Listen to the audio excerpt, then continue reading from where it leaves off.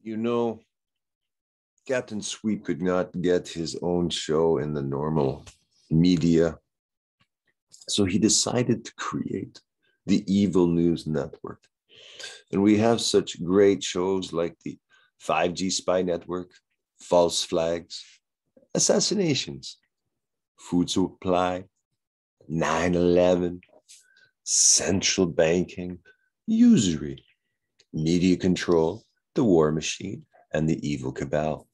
And each of these shows has its own unique guest, and each of these shows wants to put forth the goodness of evil and how we're creating this big central plan to unite everyone in slavery and bondage.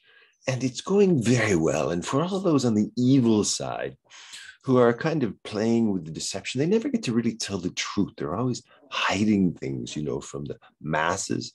And so what we here at the Evil News want to do is to glorify and sanctify and to give homage to the deep evilness that is occurring and to those responsible, and to sort of pay homage and to appreciate the depth of the evil and the depth of the scam that is going on for those who do not know.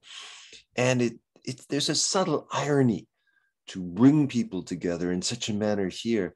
And Captain Sweep, who has been very misunderstood by his own people, and not now. Sweep, I gotta talk to you about something. Not now. It's time to let the truth be known and not hide from it, but only for those in the know. So if you're in the know, you can watch this Evil News Network.